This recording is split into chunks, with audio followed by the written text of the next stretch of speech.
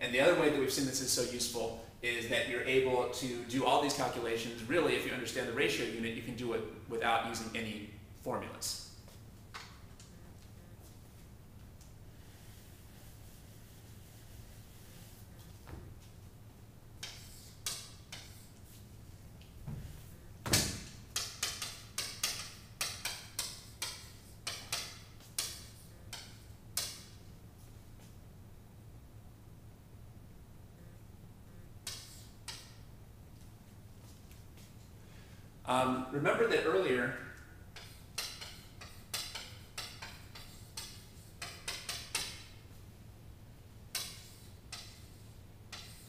Remember that earlier, we came up with a kind of formula that relates the total spent on apples, the price of apples, and the quantity of apples. Here's a formula that you could use.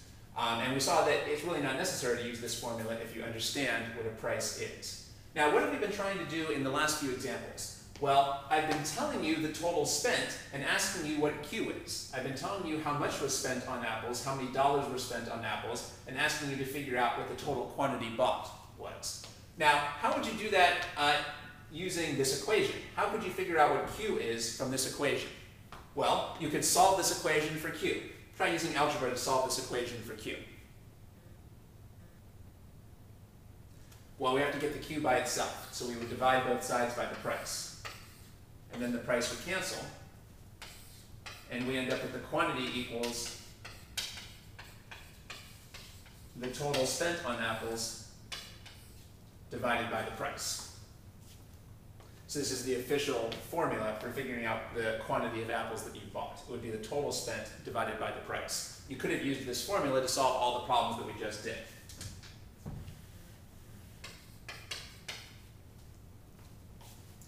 For example, going back to an earlier example, we were asking if someone spends $15 on apples, how many apples did they buy?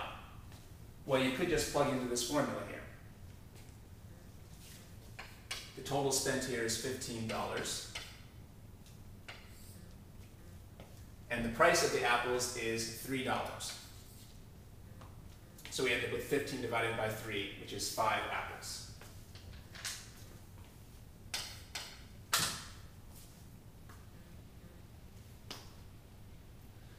But the good news is this formula is really completely unnecessary. We just saw that a second ago.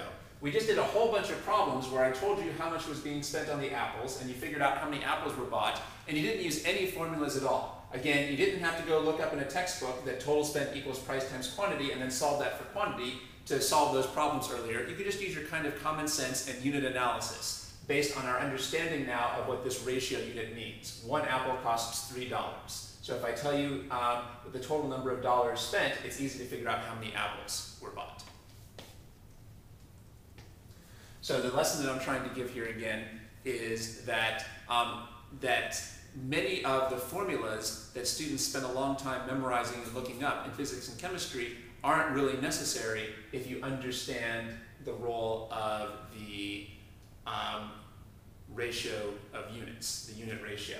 If you understand that the formula involves a ratio unit, you can solve problems without actually looking up that formula. Again,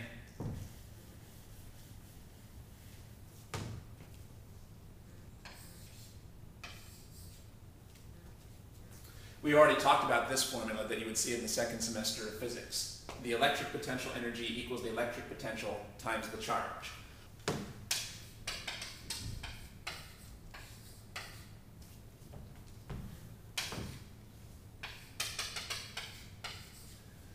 For example, suppose you were doing a physics problem where you were given U and V, and you were asked to find Q. Well, the way a lot of people would do that is that they would look this formula up in their textbook, and then when they found the formula, they would solve it for Q, and they would get Q equals U divided by V. And then they would plug in U and V, and they could figure out what Q is. And the point I'm making is that it turns out it's really completely unnecessary to look this formula up in the textbook or to have it memorized, because we're going to see that V is a ratio unit. And if you really understand what it means for V to be a ratio unit, you can solve this problem just by manipulating the units, or really just by using common sense without having to look up any formulas. just like you can solve questions about money and apples without having to look up any specific formulas.